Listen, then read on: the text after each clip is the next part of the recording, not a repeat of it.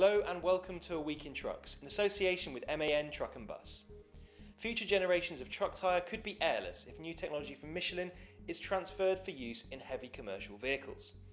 The Michelin Uptis was unveiled by Michelin for use in passenger cars, with a prototype set to launch by 2024. The tyre is said to be made of a unique structure using new high-technology materials, with rubber components, while the central wheel is made from aluminium and constructed in such a way as to support the airless tyre.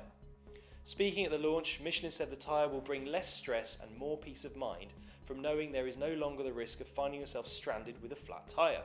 They also highlighted the efficiency and productivity benefits it will bring to fleets and commercial vehicles, who would no longer have to plan for maintenance and regularly check air pressures.